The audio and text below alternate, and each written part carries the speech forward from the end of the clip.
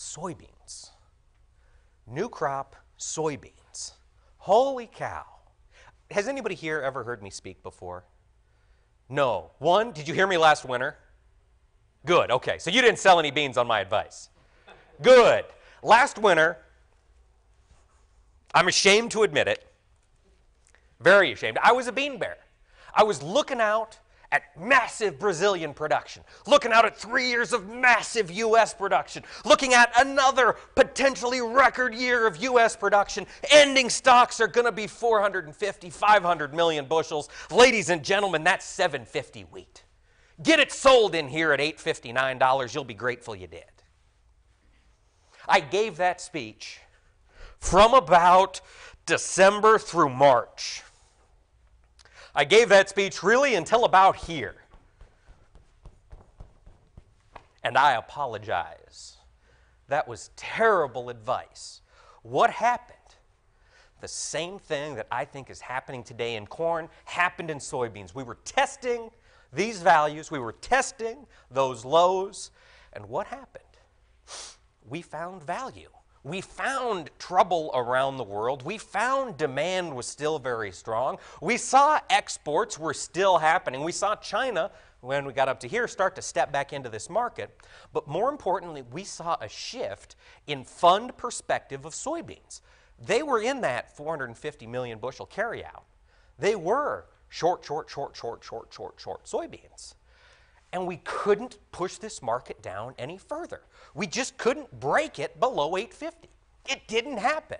So what happened? We started to unload those short positions. Those funds started buying. They started covering their shorts.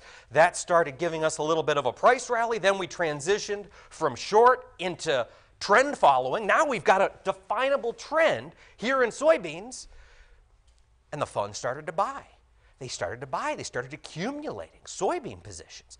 Accumulate and accumulate and accumulate until we got up into here and we had a longer, long spec soy position in 2016 than we did in 2012, 2013. Record long position in beans. Right up in here. $3. $3 rally happened because it happened. Because it was time. Because we saw that shift in monetary, or that shift in spec fund investment patterns. They steamrolled this market higher. Along the way, we found reasons to keep it running. We fed that bull. China started to step in. We started to see, U.S. acres weren't going to be 87 million soy acres. It was 83 and change. Okay, another little bullish factor. The crush was phenomenal all year. Okay, another little bullish factor. Then we got toppy, record long fund position. Looks like a good U.S. crop. Those things conspired. We broke this market back down. Now, green line is 200-day, red line is 20-day moving average. 200-day we held. We've stopped really seeing that the bloodletting come in the soybean market. Now we're waiting. We're waiting for August to come around. We're waiting to see how this crop is going to finish.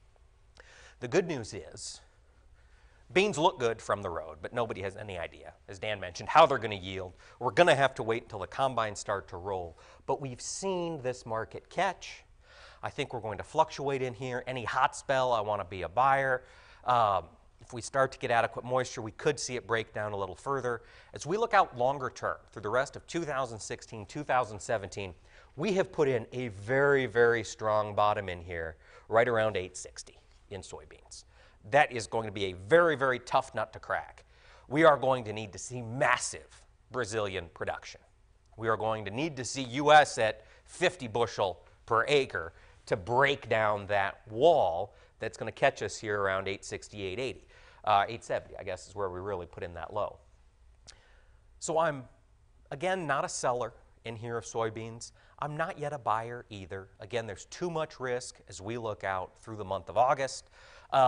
We could see this thing break down a little further. We could see it drop, test $9. I think that is in the cards with a big U.S. yield. But again, in corn and in soybeans, I think storage is really going to pay for itself as we get in through the rest of 16 and into 17, because once again, we have a confluence of factors coming together that is going to be bullish for beans in the medium term. 1 to 3 years.